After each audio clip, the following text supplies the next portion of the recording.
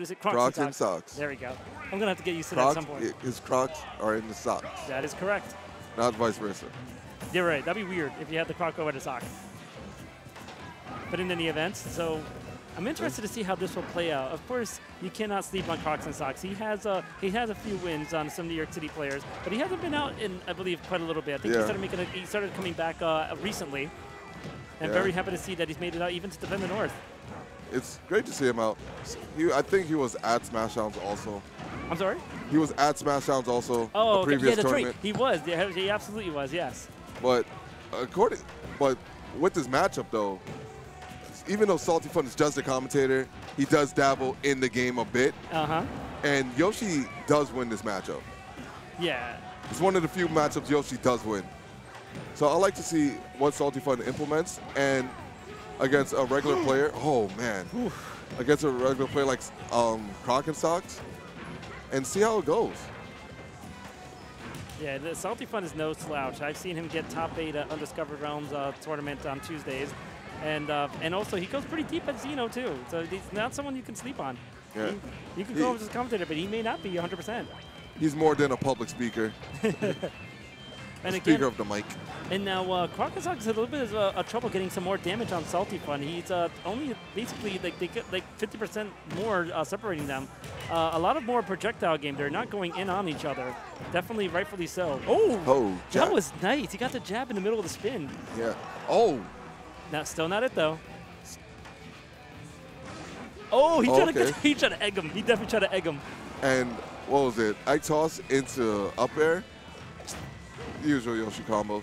That freaking short Yoshi tail, man. Doing some damage on you. Oh, going for the immediate pressure right there. And you saw that perfect pivot back. Mm-hmm. I didn't even know SaltyFun could even know how to perfect pivot. I didn't even know he knew what it was. SaltyFun has definitely leveled up in the last couple of months. Like I said, like when he came to the tournament here in Westchester, he would actually do better in New York than Westchester. And only recently he's actually getting deep. So he's been leveling up not only here but in New York City as well. And you can show he's putting in some work. He's in Defend North. He wants to show that he's again not just a commentator. Oh my goodness! Wow. Man. Oh my goodness. SaltyFun can't do too good because he has to commentate top 8 tomorrow. Now I wonder if that'd be an interesting predicament. I don't even want to imagine that. Oh, I'll just take a spot. Let's see how that plays out for now. But again, Croc and Socks definitely has a tough time taking his stocks. Even at 104%, he's not having a good time taking. Oh, a good bit of nice follow-up. Back air, avoiding it.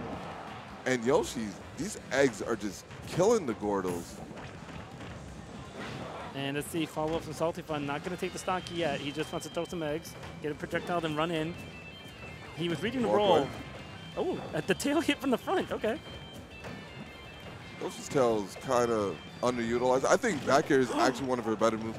And the eggs just saving his life. For real. That would have been the stock. Oh my goodness. Can this be stock? No, gets out instead. And one Yoshi up smash can't take it. Yes. But one good read right there. Oh, first stock. And now, again, at 147% of it. SaltyFun just laughing and taunting. And there's the DDT taunt. That's the taunt the DDT needs. That's the true taunt. So now, again, at 147%, at 147%, it's going to be a tough time for Croc and Socks, unless he can bring it back. You never know. SaltyFun looking for those nairs. Oh my goodness. Are we really seeing this comeback right now? No. Pushing them all stage. Bear not taking it.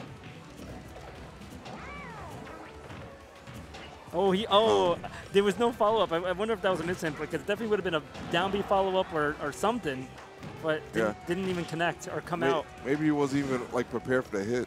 Possibly. And that's what you get for cracking your eggs, man.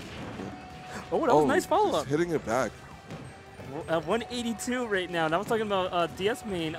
Croc and Socks having trouble taking a stock from SaltyFun. SaltyFun's having trouble taking the final stock to get this first game. He's been at these high percents for a while. And look at the timer. We're almost at 1 minute left. Oh, I don't even think they realize. Yeah, they're still playing this game super patient right now. Oh my goodness. This is looking like a John Numbers game. Yeah, seriously. Oh my God, the memories of Defend the North 2 years ago. Oh, no, that wasn't Numbers. That was Sinji and J-Tail, sorry. There's the stock. Yeah. And there's the sad face from SaltyFun. Gordo taking it.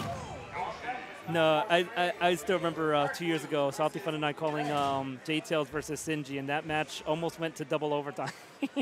that was insane. But look at that. That must have been awful.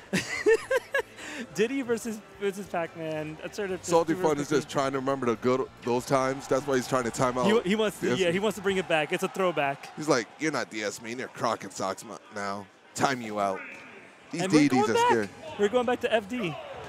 Let's see if we can push this to 6 minutes and maybe overtime. Don't make it happen. What would you wish for that? I know, right? So let's see if it goes faster then. Or maybe it'll go in the middle. Yeah. SaltyFun looks like he's just going for a lot more egg lays. He was doing it towards the end of the game, but misspacing them. But he seems to have found the spacing right there. Oh, dash grab.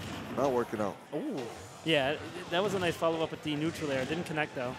Man, he's all over Crockenstock's recovery right now. He's looking really crisp right now. But again, this is how SaltyFun looked in the first game, and Crockenstock is still able to bring it back. Yeah. He came out with an early lead to begin with.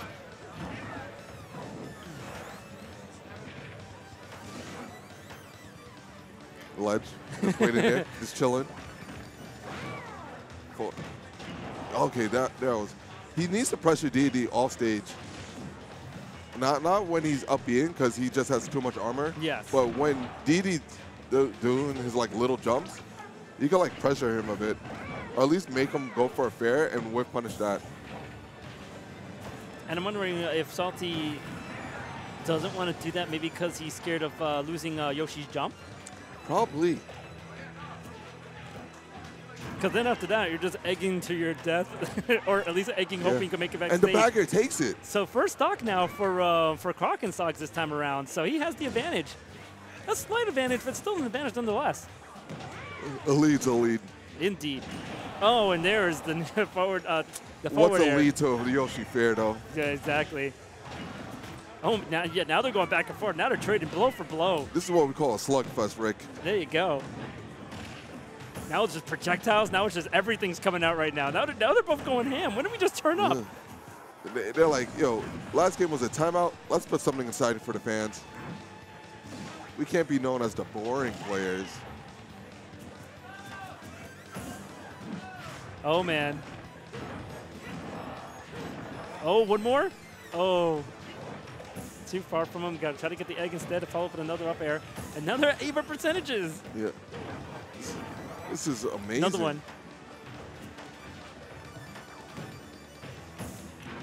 Another one. Egg toss.